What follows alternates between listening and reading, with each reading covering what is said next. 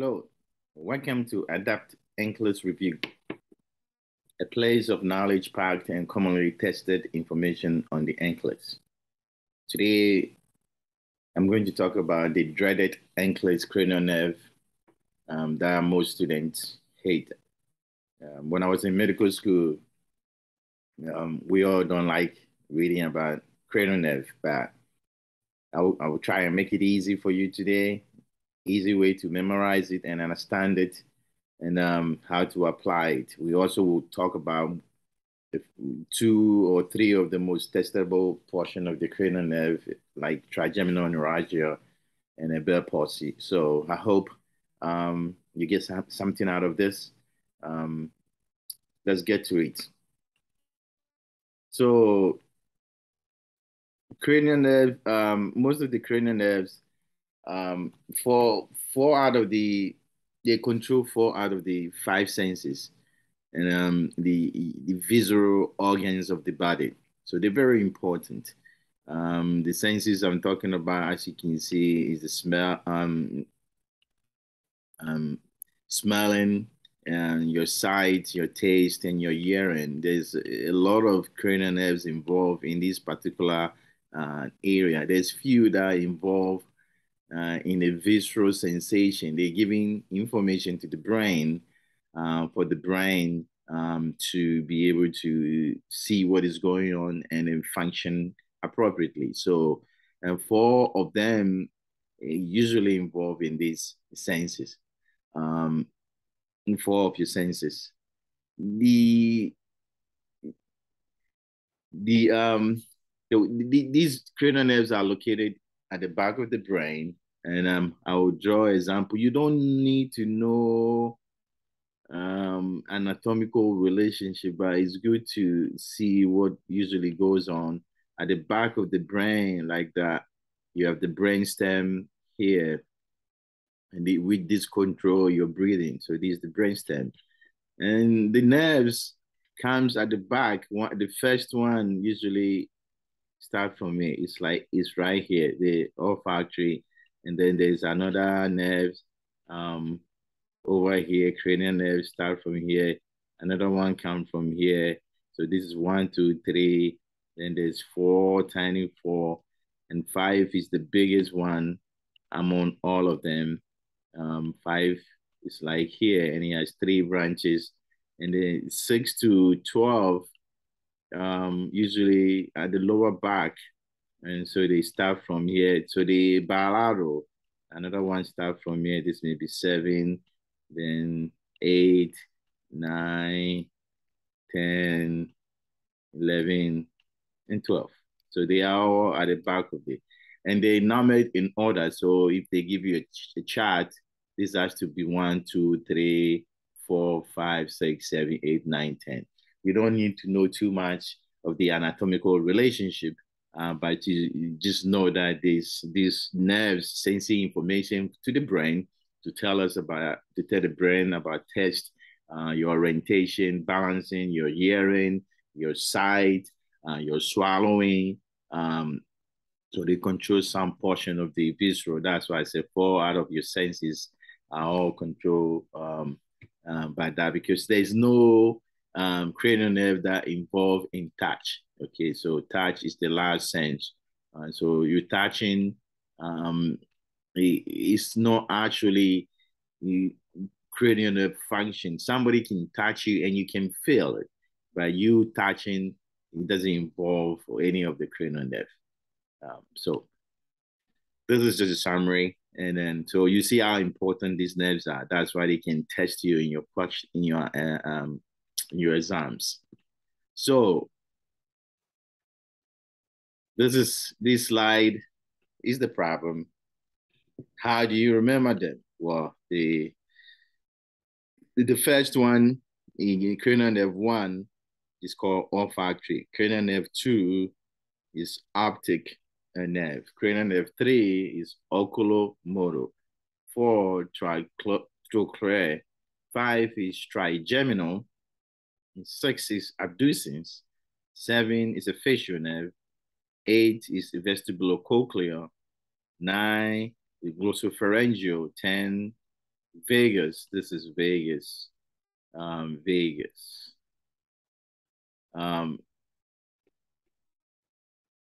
11 accessory nerve, and 12 hypoglossal nerve.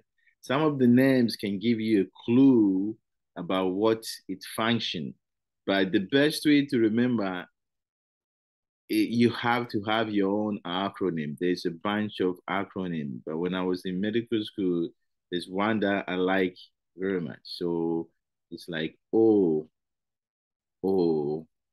So there's three O's, right? And to take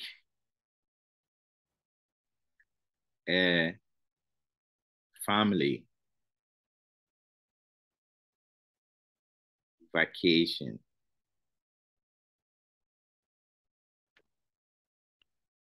go Vegas, Vegas after hours. There is so many mnemonic you can make your own that is more comfortable so that you can remember it. But you have to figure out some way to the order because it helps you focus. This is some of the things you have to memorize. There's no way you can reproduce it. Some people can do that.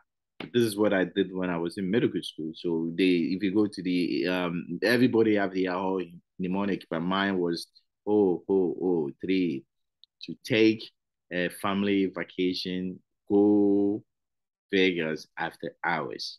So that's the way you can. So the O is olfactory, another O is optic, the third O is oculomotor, then trochlear and trigeminal. You see, there's two T's, but you have to like picture it in your brain so that brain can take it.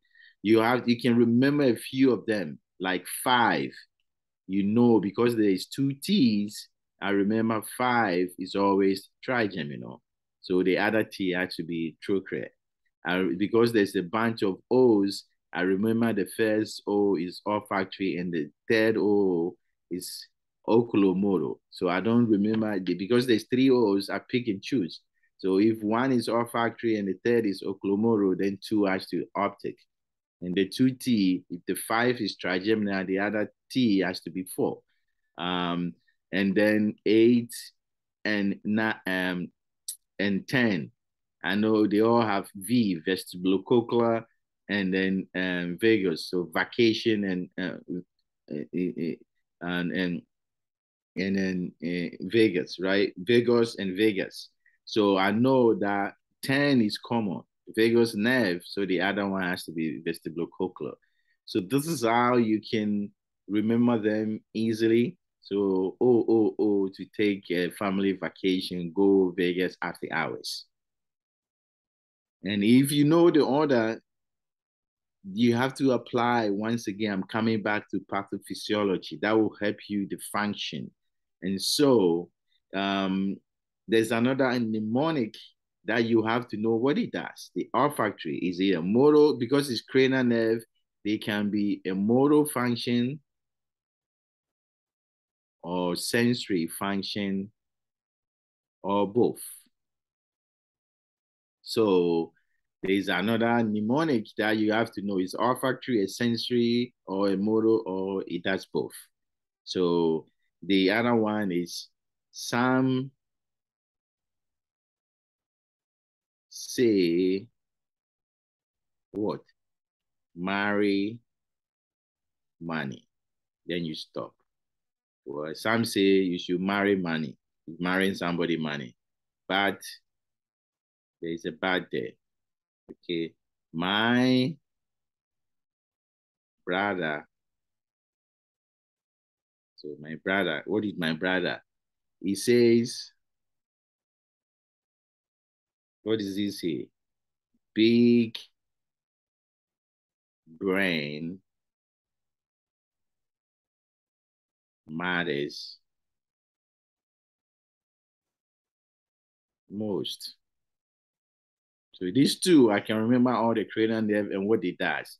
So the other one say, some say you should marry somebody for his money. But my brother say, well, don't do that. You should marry them, and they should make sure big brain. They should have a big brain matters most. So some say marry money, but my brother says big brain matters most. So if you want to marry somebody, you have to marry somebody with a big brain. So what it means is the first one, Sam, is sensory, S. Second one, optic, is a sensory. Um, oculomotor is M, so it's a motor function.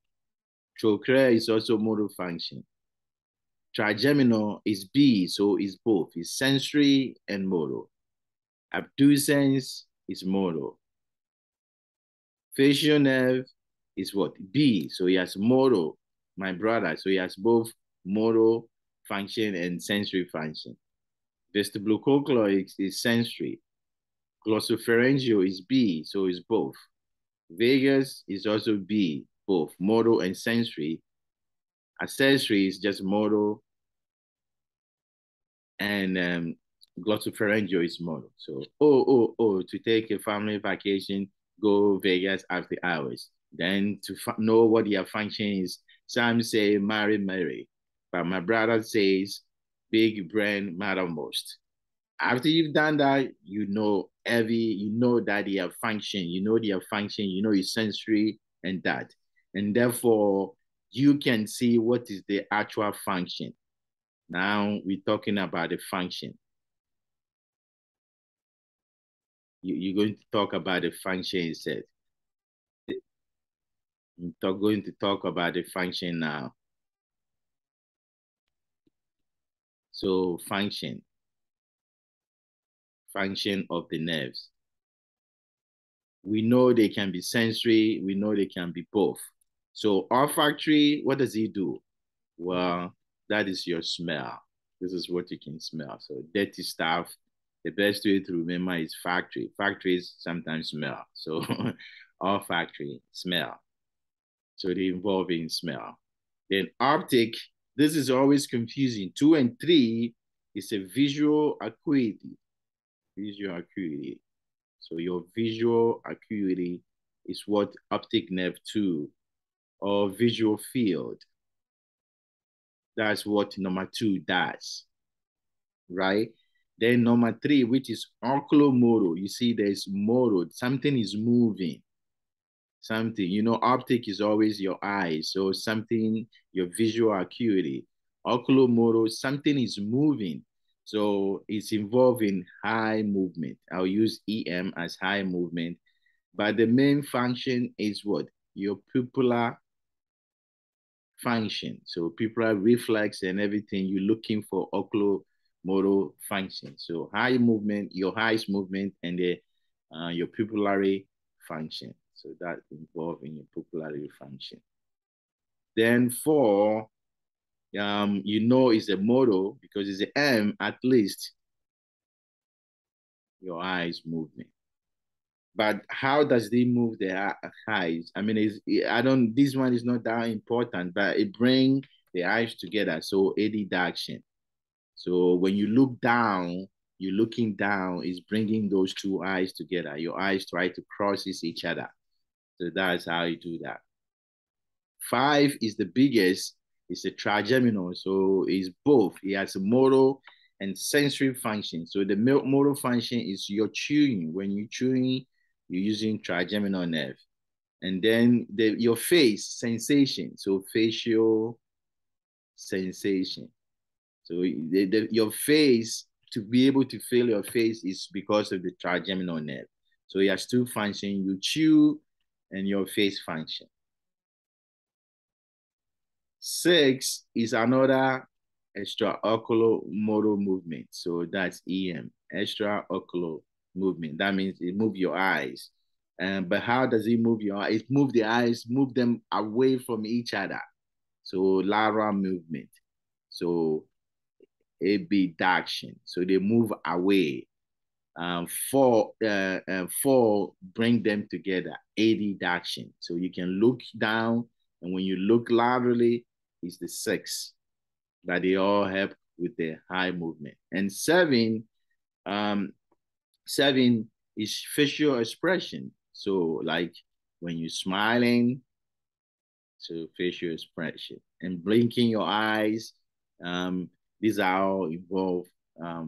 It's both. So he has motor sensation. He has motor, and then at the same time, and sensory function. So when you do that, all this movement and the sensation of your oral cavity also is involved. Um, then vestibulocochlear, you can see vestibular cochlear. Whenever you say vestibular function, they're talking about balance.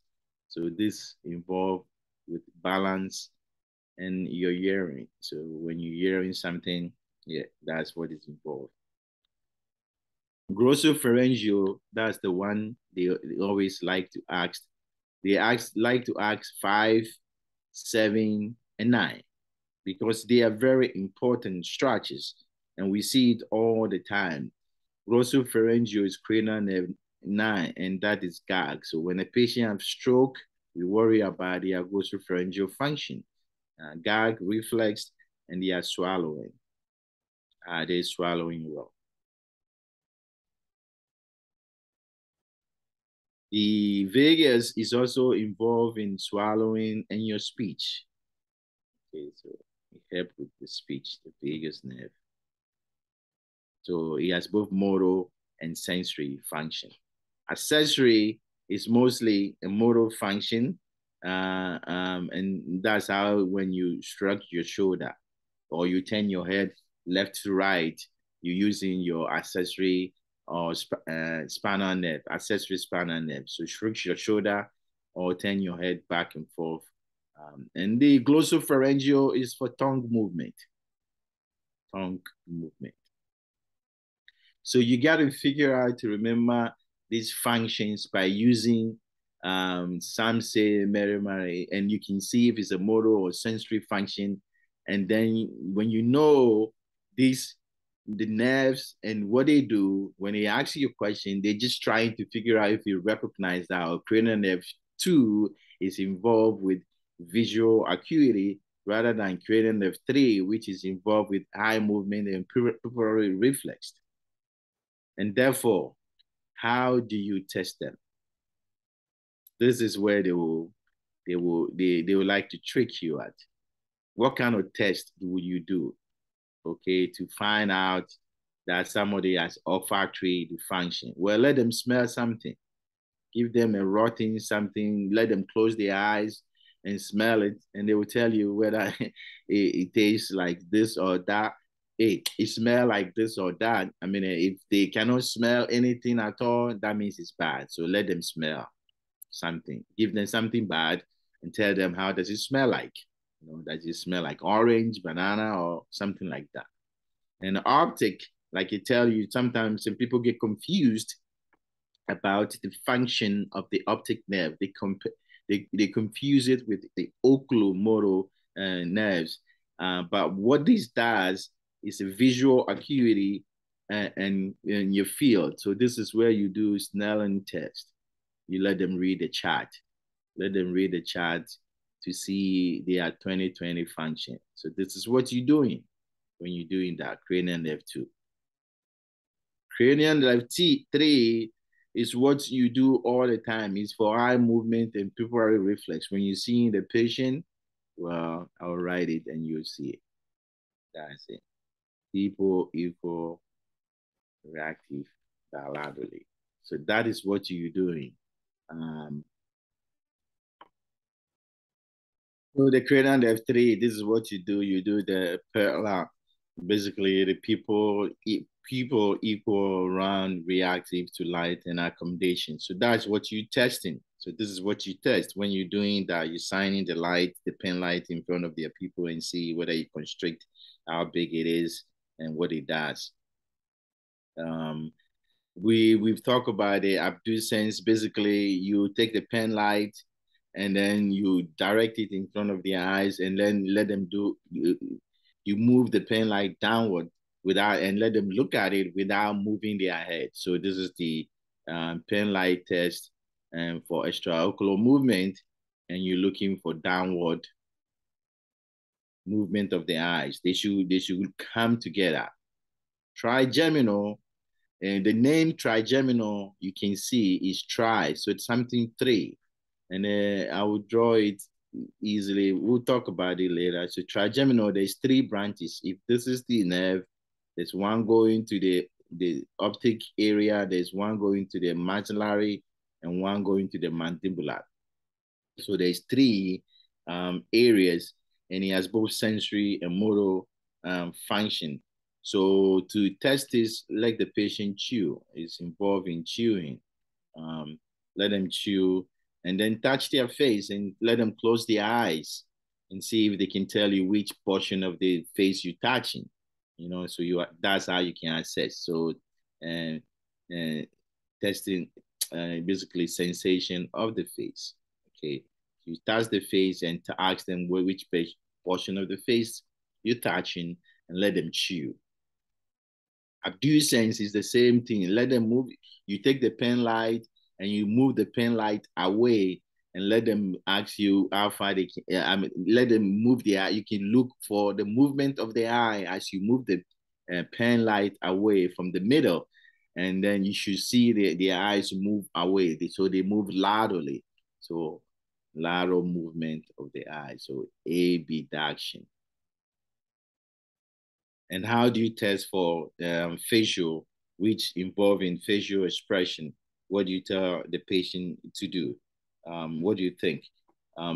Because it's cranial depth 7 and facial expression, the best way we can see your facial expression is smile. Let the patient smile and see, or close their eyes because it's involving your eyelid movement. Let them close their eyes, and then ask them to frown. Okay. If they cannot do that, then the facial nerve may be dysfunctional.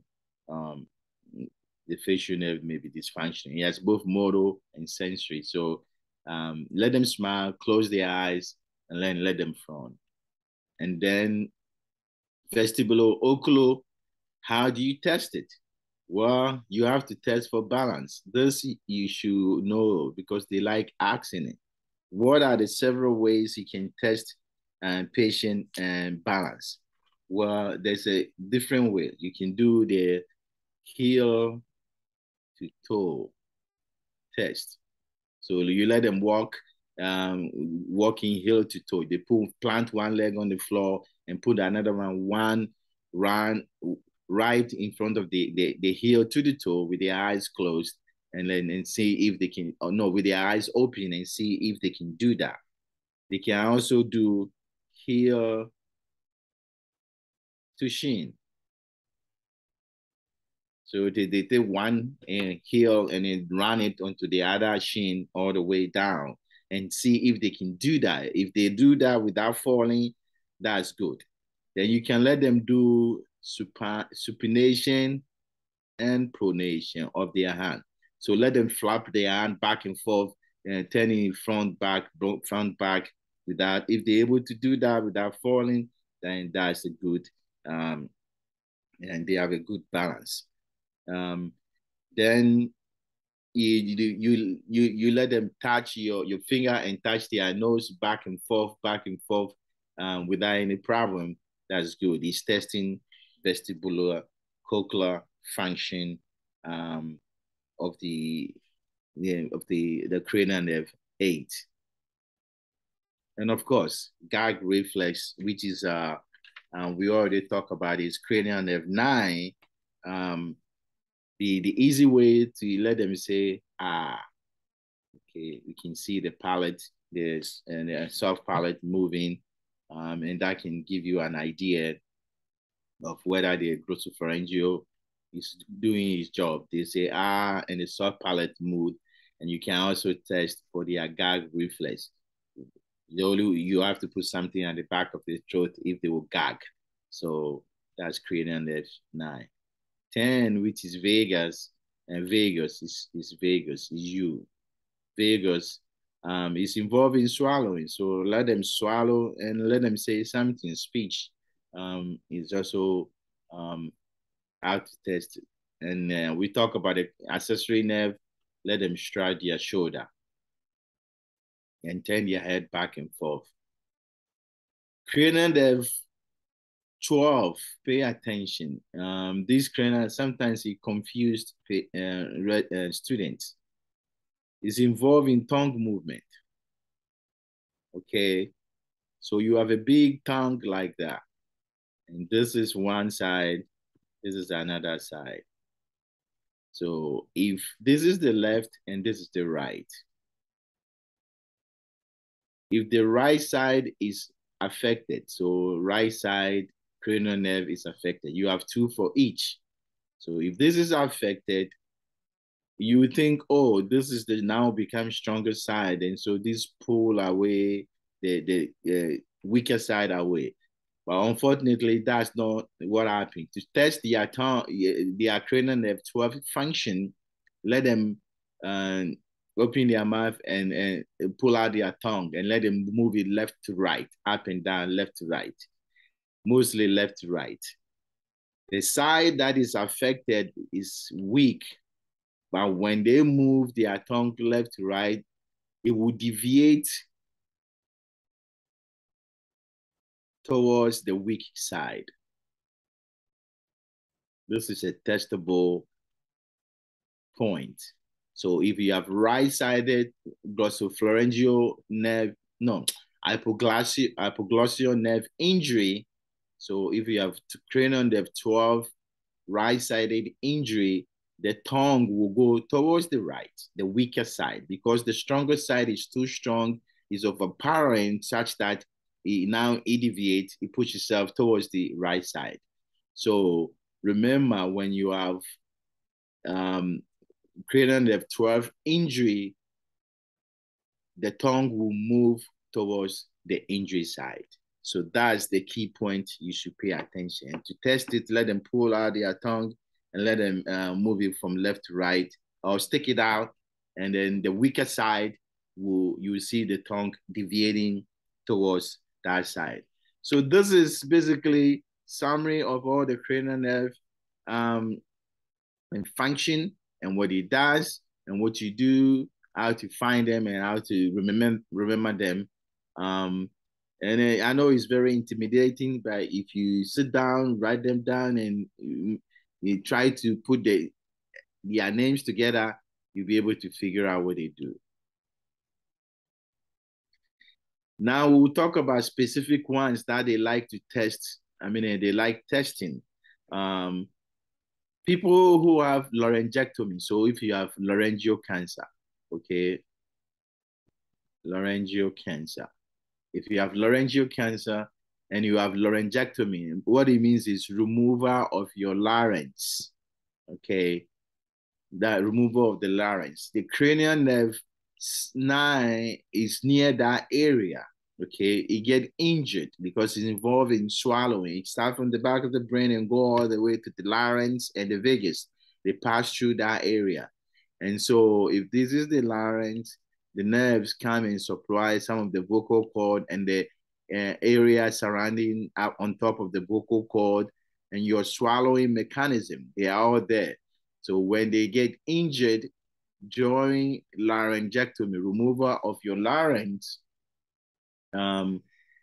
it's a problem. Patient will have problem swallowing, and their gag reflex will be a problem. And then the effect if aspiration. So that's airway issue. So any patient who have stroke or have any surgery affecting their larynx will have a breathing problem, and that can affect no, it will have a swallowing problem, and that can affect their airway. So be careful. Those patients, you need to prioritize them. These patients, because of their swallowing will be affected, they need to see a speech pathologist to find out what kind of food will be best for them. Do they eat puree food? Do they eat soft diet, clear liquid? Of course, you know they can't drink clear liquid, but that's bad. You want something that is thicker so that they don't aspirate from it. And so they will need something we call supraglottic swallowing. And so they have to be taught how to do supraglottic swallowing. This is a testable point you should know. What does that mean to do supraglottic swallowing? Because they have cranial nerve in 9 injury and they have swallowing problem, either from laryngectomy or stroke or anything like that. So first, what the speech pathologist will do is teach them to take a deep inhalation. So inhale deeply. So they take a deep breath, okay? Then after they do that, they hold that breath. Hold that breath. Then what do? They place the food in their mouth.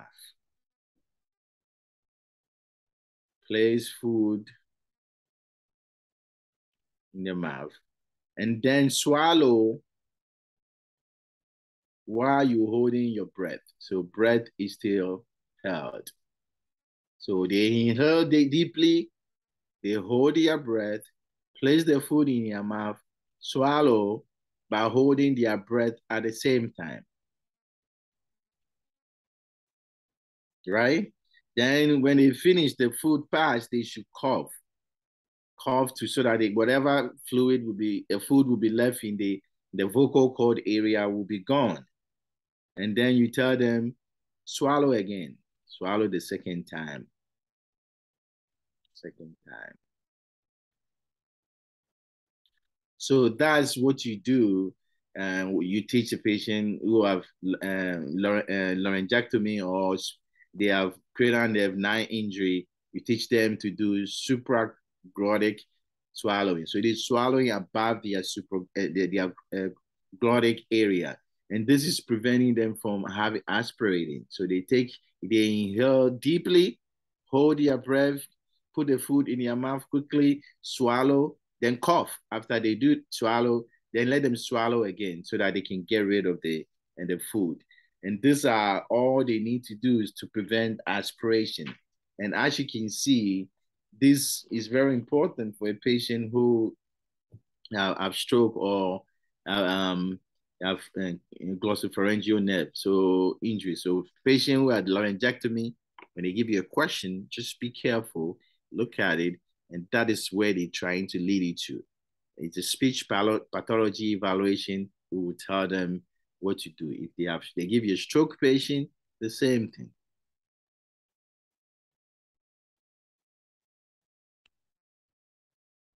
Now, this is another good area they like to ask you, trigeminal neuralgia. I told you the trigeminal nerve, if this is your face,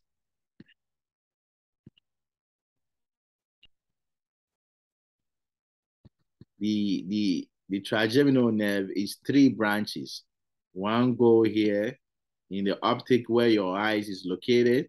One go the jaw up, your jaw, but the one above, and the one go below. So that's why it's called trigeminal. And it's one nerve. So it's trigeminal, it's 3 nerves. Sometimes this nerve can be affected. And when it's affected, either to injury or anything like that, on most of the time unknown, okay? Idiopathic. So idiopathic cause of trigeminal neuralgia. That means injury to the cranial nerves 4. So most of the time it's unknown. I'm a pathophysiology guy, so there's inflammation of the nerve. Whenever the nerve gets inflamed, it's going to fire like crazy. And when it fire, it's going to fire towards the distribution of the nerve. Okay, this is where the nerve going. So wherever the nerve is going, it's going to go there. And we already talked about the function of the trigeminal nerve, which we already know is both. It has sensory and motor function. Therefore, you should signs and symptoms. What you expect the patient to present is both motor function and sensory function. Right? They will have usually is a sudden onset. So sudden onset or acute onset. It just happened. You have two of the nerves. If one side is affected, it's no guarantee that the other side will be affected. So usually they are unilateral. So one side, just one side. I've never seen bilateral trigeminal neuralgia. It's painful. And they have pain. And the pain is what they like to test you. So the pain look like electric shock. So when you see electric shock pain, or it can be burning pain, okay? And it's usually what? Severe, severe kind of pain, severe pain. This is severe probing, or another word, throbbing, burning, electric shock kind of pain on one side of the face, nonstop. And think about it. Now we know what the nerve, where it goes, where it functions. So what do you think can trigger this? So what do you think will be a trigger for this? And before that, we already know what the trigeminal does. It's involved in sensation. So sensation of the face. You see, I'm using my pathophysiology. And it's also involving chewing. So mastication because of the jaw. Therefore, how would I trigger it? Well, if you are touching my face, I rub my face, I massage my face, well, it's going to be bad. So massaging, rubbing.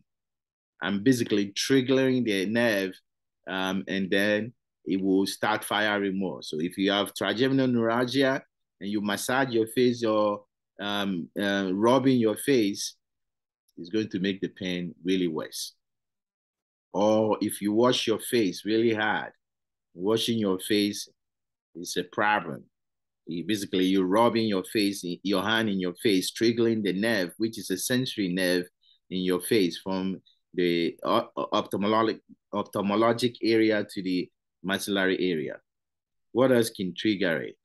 Because it involves in what? Chewing, what is the upper molar, the maxillary and mandibular?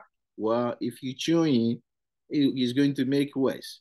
What else do you do with your teeth when you brush your teeth? Brushing your teeth will make the disease worse. What else do you do with your jaw? The two jaw, the upper and lower jaw. What else usually naturally you do? You yawning. All these things can trigger the trigeminal nerve and let it fire. Last thing, what do you do with those jaws? When you talk, you open them. So talking. So maybe you got to be talking. You got to stop talking. Trigeminal neuralgia. So as you open your mouth and you start talking, if you have trigeminal neuralgia, you start firing and it's hot. The nerve get mad because it doesn't want to do its job anymore.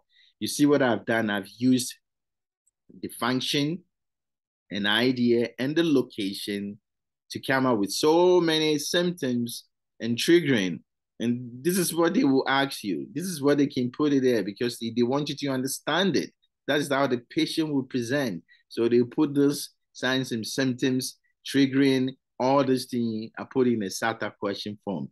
And all my work I try to do in a SATA because that's the most intimidating. But SATA is just SATA questions are just risk factors, education, management, pathophysiology, all come down under pathophysiology. So if you study that way, it will make things easier for you to understand. And so you see what I've done? I've arranged them in the way it's supposed to, using what I know and based on pathophysiology. Now, I know the how it presents. I know what is the trigger. Well, what is the treatment? First, what if it happened?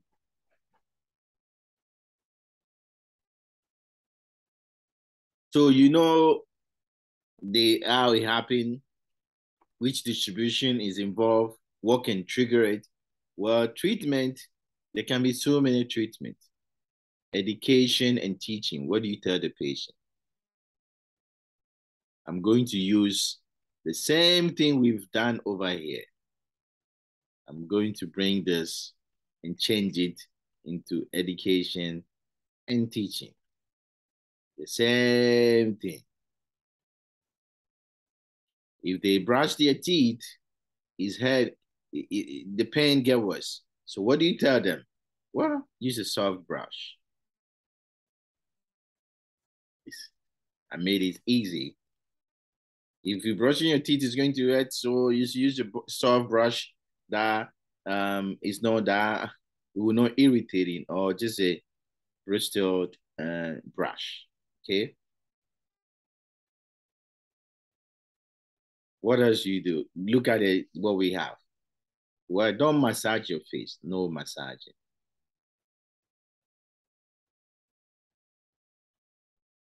Don't massage your face.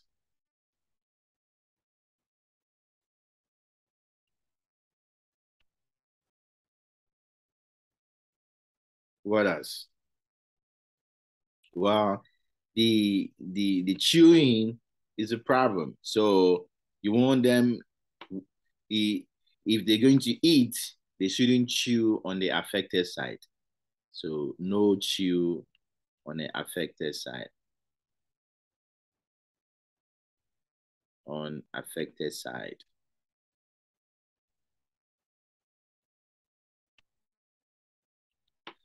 Regarding the chewing, you don't want them to eat anything that is too hot and too cold.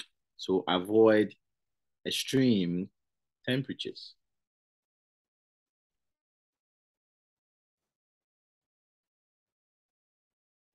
So that means they shouldn't eat something that is too cold or something that is too warm. So it should be like in a normal temperature. We are still on the chewing. If I'm chewing and talking, that is making it hard. Well, if I have to chew, I should have something soft. I don't have to chew hard.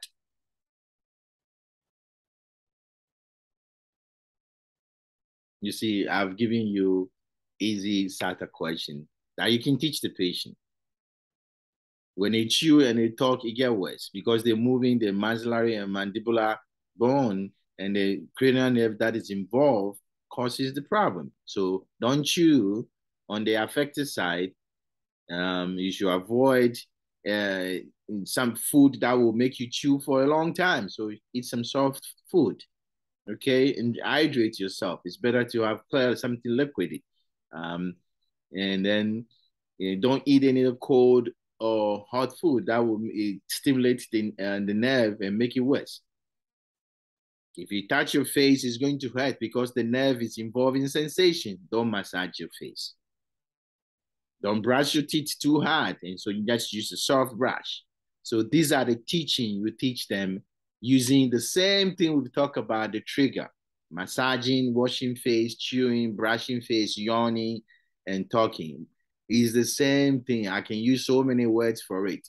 I'm not doing anything. I'm just coming to the point that this trigeminal nerve is a sensory and motor cranial nerve, and the function of the nerve is sensation of the face and chewing, and therefore everything has to come from these two things. Okay, now medical management. They are in pain. It's electric shock-like burning, severe pain in their face. Remember, I just want to caveat, this is never a priority patient.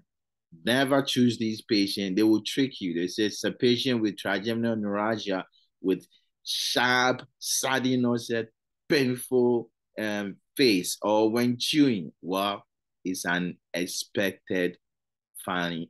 Expected finding. It's not in my B sharp. Check my prioritization video. So it's unexpected. Having burning sensation in your face when you're chewing from a trigeminal neuralgia is an unexpected finding. It's never. But we have to treat them anyway. So they are in pain. This stabbing pain, this electric shock pain, shock-like pain, this burning pain need to be treated. They need medication, and mostly pain medication. It's a nerve pain. Every time you have a question with the nerve pain, try multimodal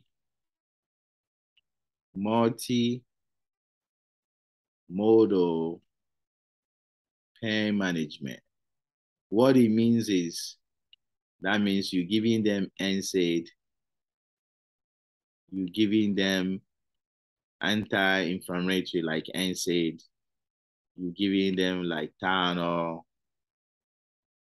you're giving them antipsychotic or antidepressant medication that have pain and neurological control that can involve in pain management, like TCA. So that's what I mean, TCA.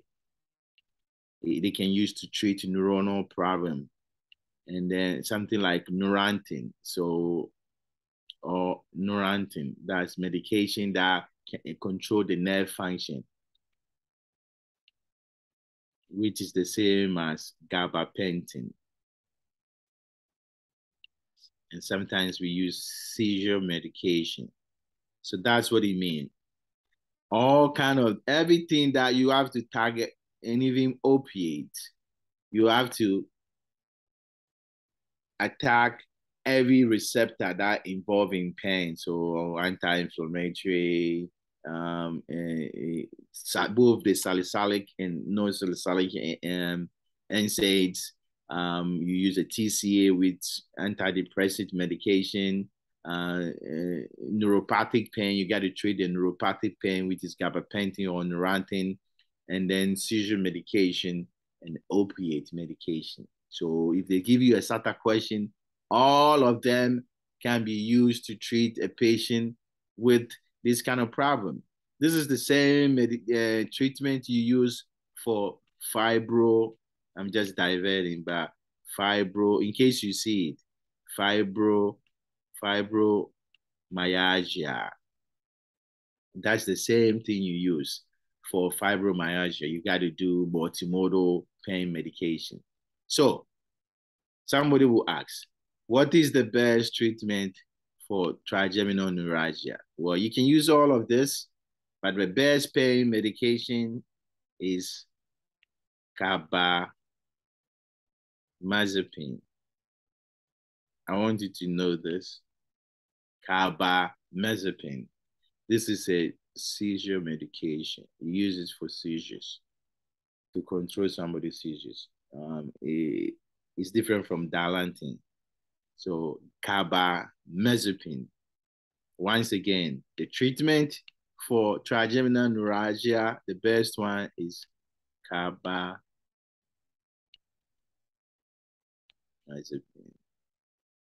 It is a seizure medication. And that is very effective. The problem with this is this has a couple of side effects. Okay. Yeah. And you have to be careful. It's a sulfur drug. So you see what I'm leading to, sulfur drug. So what do you tell the patient? Well, sulfur drug causes photosensitivity. So when you're going outside, teach them to wear some clothes to cover them. They should wear a hat, prevent sun exposure. They can have severe form of photosensitivity. They usually will develop a rash and popular rash. It's not just photosensitivity. That is Stevie Jones syndrome. Stevie Jones syndrome. This is a priority patient. If you see somebody on carbamazepine and they have rash, purple-like rash on their body, it's Stevie Jones syndrome. And the worst one is this, agranulocytosis.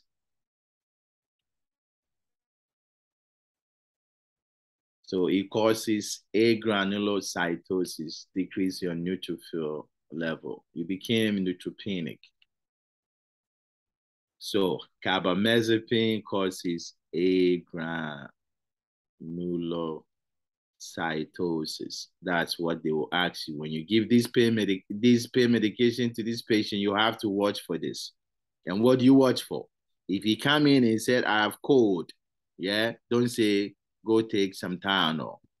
That is a priority. If you say, oh, I have a low-grade fever, that's a priority. If they say they're having diarrhea and they feel like they're getting UR symptoms, yeah, upper respiratory infection or diarrhea, well, that is any signs of infection is a priority. You need to call the doctor, intervene right now. They will go into sepsis because of agranulocytosis. That become a B sharp issue. So sepsis on my B sharp. So you should call the doctor. Sepsis. So anybody who have trigeminal neuralgia on carbamazepine, you should watch for agranulocytosis. And if they describe some cold, low-grade fever, so that's a priority patient. It's not an expected finding. You should call the doctor. They will complain of just cold, low-grade fever, some URI symptoms. You should call and stop the medication. You have to intervene right away. Otherwise, they go into sepsis. And the other way they can ask you is what? What will you do? Well, I'll check their frequent lab work, frequent CBC, so that I can check their neutrophil, check for their neutrophils. So they will need frequent lab work, and you can monitor them for signs and symptoms of infection, or you can check frequent lab work.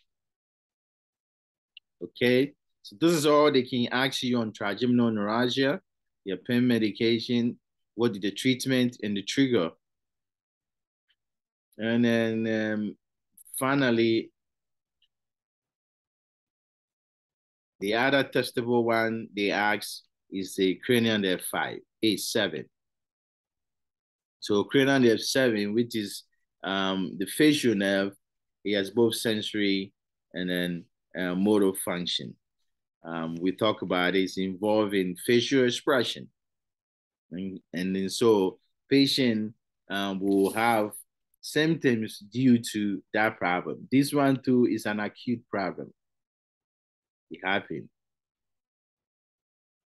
It happened right away. Sometimes it happened right after viral illness. So if you have some flu-like symptoms, it will happen. Most of the time, we don't know the etiology, so idiopathic.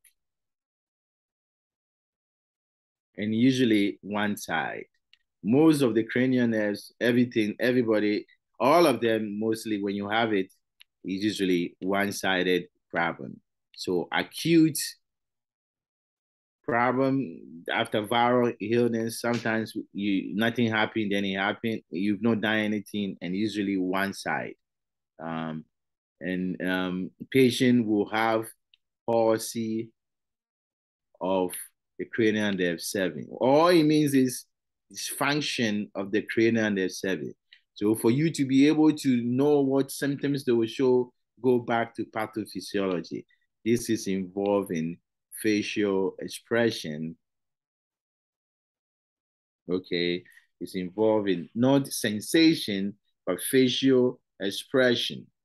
Okay, and some facial expression, not facial sensation, for facial expression and some sensation in your mouth.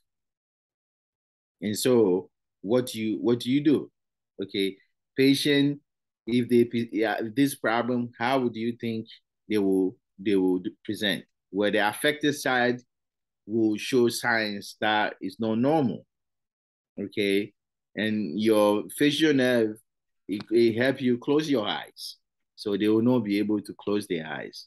So eye closure problem, no, they can't close their eyes because the eyelid cannot come down and close their eyes.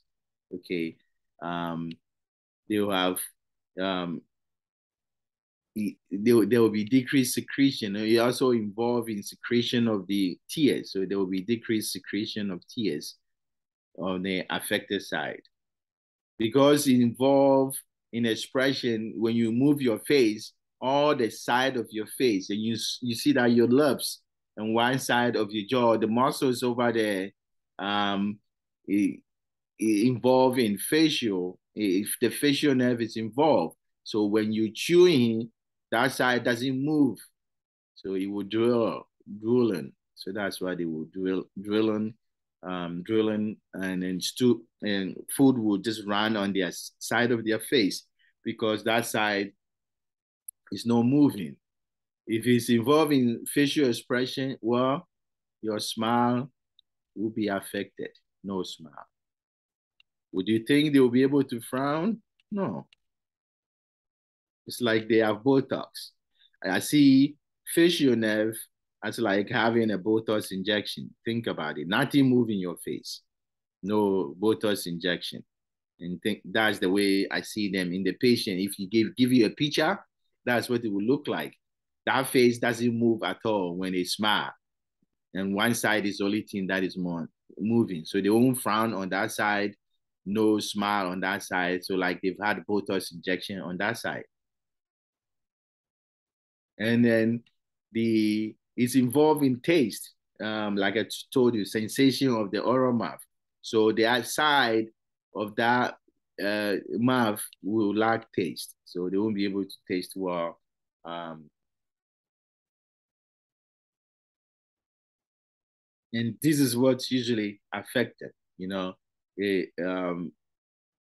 can see I've given you a starter question, and if I'm the examiner, I will combine this with the cranial nerve and five, and I can put the symptoms together because they are on the face, and I can confuse you. And so this is what you see when somebody have Bell palsy, and so that's what they present: acute onset of a viral illness, idiopathic, you don't know, or one side, and then they can't close their eyes. They have no, it can the lack of tears on the other side. They have drooling on the outside of the mouth. Okay, so the mouth is drooling on the other side. They can't smile, they can't frown, they can't taste on the other side. They look like a stroke patient. Okay, they look like stroke patient. So you got to make sure this is not just stroke, but this is a Bell palsy. How do you treat it? Well, so how do you treat it? I've told you based on the causes, we just target it. Most of the time, you don't know what causes it, but sometimes after viral infection, so we use antiviral medication. If they give you multiple choice, answer choice, and you don't know what it is, look for VIR at the last name. Most antivirals have VIR. So look for the answer choice, and that means it's a antivirus. Example is like a cyclovir. You can use it to treat um, um, Bell palsy or valacyclovir. They all have this last name, Vir. Look for last name Vir, and that is antiviral. The other treatment is this patient will need steroid. So steroid to prevent the inflammation, and sometimes they will need NSAIDs in addition. So NSAID, steroid, and then anti-inflammatory to help with the disease. More NSAID is not that too important, so I won't worry too much about it. But it's antivirals, steroid, and supportive care. Okay, supportive care so that you can And this will take sometimes 6 months, but they should see effect like 2 weeks. 2 weeks, they should, between 2 to 4 weeks, they should see the gradual improvement. It's a gradual improvement. The disease isn't acute, but gradual improvement. Their symptoms will improve. Their symptoms will improve. So,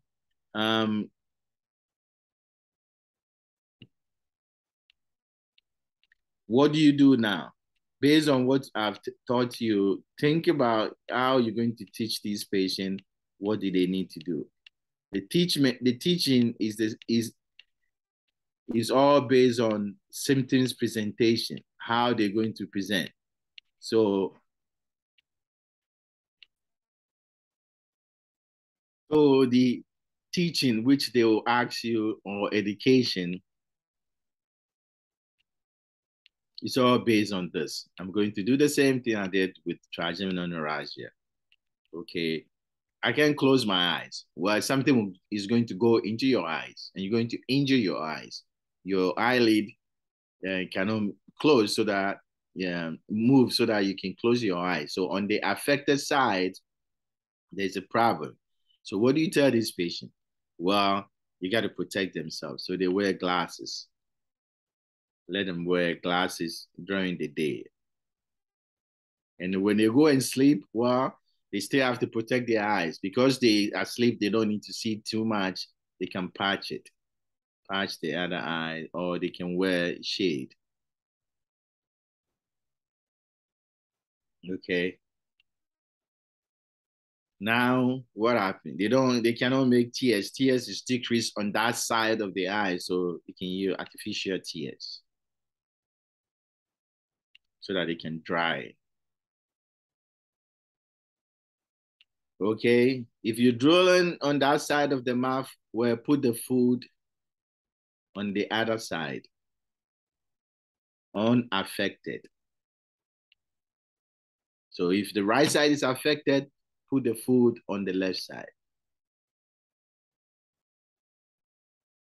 If you're going to drill, you have drilling of food where you should eat food that will not make you drill. You have a lot of drilling. And what would that be? Soft diet. This will be easy to chew. So chewing soft diet will make it easy to chew. And where would you chew? Unaffected side.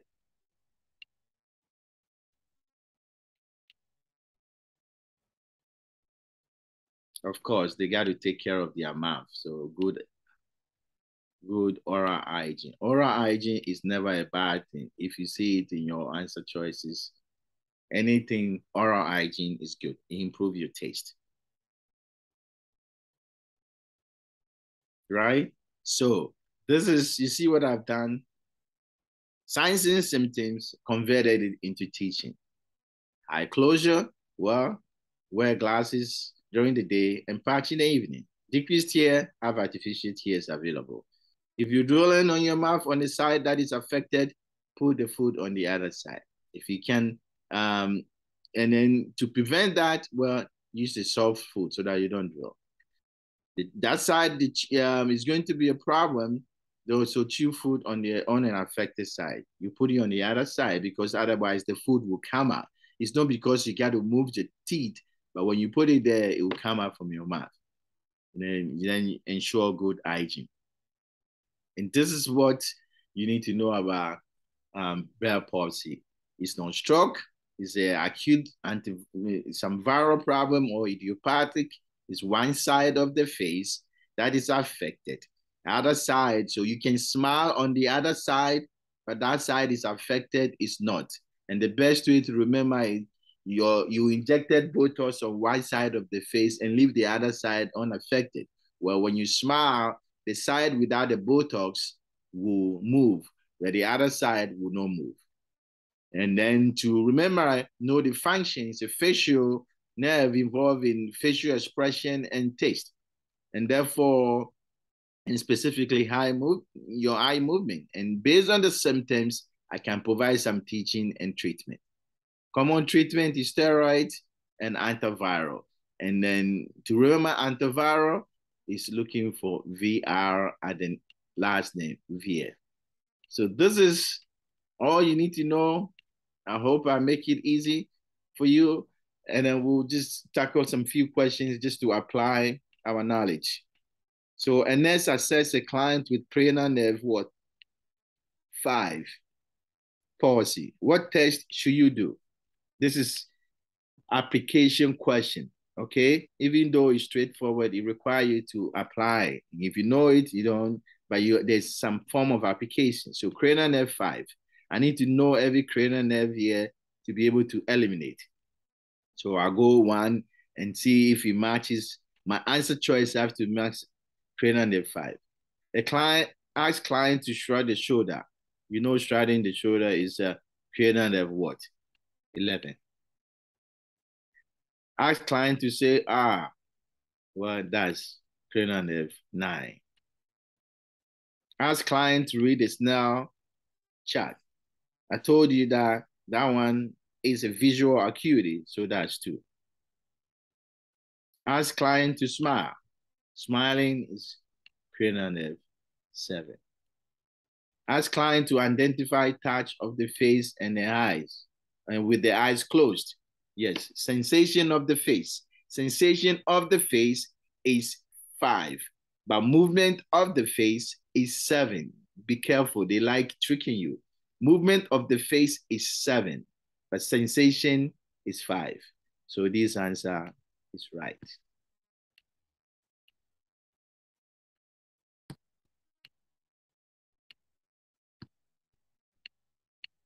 So, you know, I'm a startup guy, so, and using pathophysiology. So, 1 for you. And next receives a start order to assess a client eyes movement after penetrating injury. So, patient had a penetrating injury. So, the next one, they receive an order to assess the patient, the movement of the eyes. Which nerves or nerve should you assess? So I told you if this is your eyes, okay. There's 3 nerves. One look like that. You move the eyeball this way. The other one, let it look down. Right? And the other one, let it move in different direction and help with your pupillar reflex. And so there's 3 of them. We can find them. 1, we know this is olfactory. Wrong. We know this is 10. Vagus. Wrong. 3 is the one that moves the eye downward, the eyeball. 4, move the eyes laterally, right? And 7, we just talk about it. Trigeminal neuralgia is what? No, Bell palsy. So this is Bell palsy. That's not, it moved the eyelid, okay? That's not high movement because the eyelid is all muscle outside the eyes. It's just protecting the eyes. That's why when you have Bell palsy, they need to cover the eyes and have something to artificial tears to dry because the eyes will be there, but the lid cannot put it down. So it's the movement of the eyelid that is controlled by cranial nerve 7. So it's not part of it. And then, oh, sorry, this is 6. Sorry, this is 6. So yeah, this is 6. So this is our this is the one that moved the eyes laterally. And then 2 is the optic nerve. And this is doing the Snell test. And then this is 6. Oh, yeah, sorry, 7. Yeah, I can't see. So this is 6. This is 7. 7, yeah, that's cranial nerve 7. The 6 is downward, yeah. I forgot. I'm mixing my Roman numerals. So this is 6. This is the abducens. This is what move the eyes laterally. So E is cranial nerve 7. I was right. So that is the movement of the eyelid. So basically, is those nerves are 3, 4, and 6. So this is 3, 4, and 6. So those are the cranial nerve tissue access.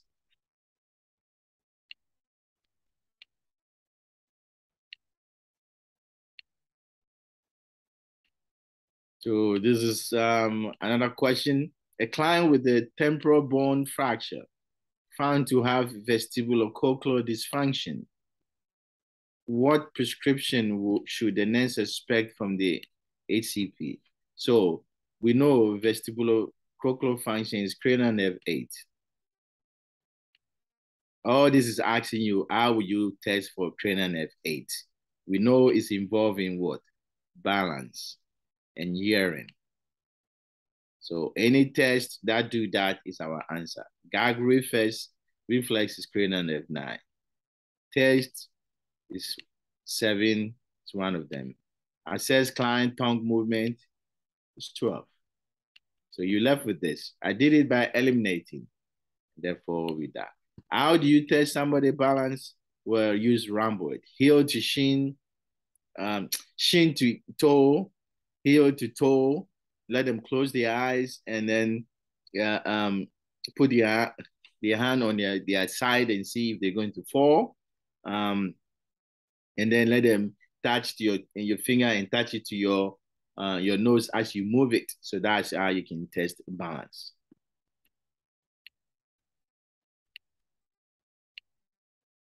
And finally, one last one. It's a SATA question. Which of the following the nurse should expect? So read the last question, then go. I'm looking for what is unexpected. The client was diagnosed with what? Bell palsy after viral illness. So I know he has Bell palsy after viral illness. What is expected? I told you how to do SATA question. Write the keywords. Expected finding, viral illness, and Bell palsy. So I have 3 things I need to worry about. I evaluate each question with this. I'll make a decision and never move until I make a decision. The way I see SATA question is one answer choice for one question. So you pretend there's no B to G. You just cover them in your eyes. You said, I only have one answer for this question. That is easy. All right, it's 50-50. So I need to look at it. And then the best way to improve my chance is to satisfy all the 3 requirements. So Bell palsy, viral illness, and I'm looking expected. Prescription of carbamazepine. I know Bell palsy, you use steroid and antiviral. Why would I have to give them seizure medication? Yeah, this is trigeminal neuralgia. Complete resolution of symptoms after a few months. Yeah, this is a viral illness. It's acute, it's idiopathic. Well, it will go away easily. Prescription, oh, I forget to add something there. Prescription of antiviral, I'll put it there. Yeah, that is what is expected. So prescription for antiviral, which is what you do for Bell palsy. Wearing a patch at night. Yes, the eyelid cannot move. The eyes is exposed, is at risk for injury, so they wear patch at night. Prescription for soft diet. Because of the side of where the palsy is, they have drooling, they cannot close the mouth well. Food leaves out of their mouth, so you give them soft diet. Drooling on the affected side, yes. Unable to feel the affected side of the face. This is a tricky one. Unable to feel the affected side of the face. I told you the facial nerve is involved in the movement of the face and the sensation is in the mouth, the taste. But cranial nerve 5, trigeminal, is involved in sensation of the face. That's why when you massage your face, when you have trigeminal neuralgia, you have pain. And therefore, this is a tricky one. This is wrong. So this is a summary of what you need to know. And then I try to make it easy for you as much as I can. But you can see what I've done. I've put everything together. I know this is very intimidating, but you can make it easy.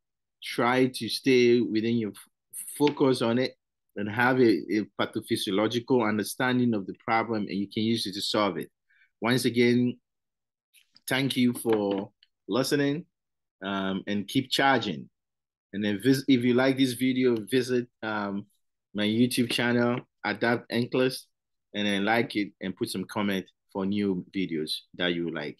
Take care of yourself. All the best of luck.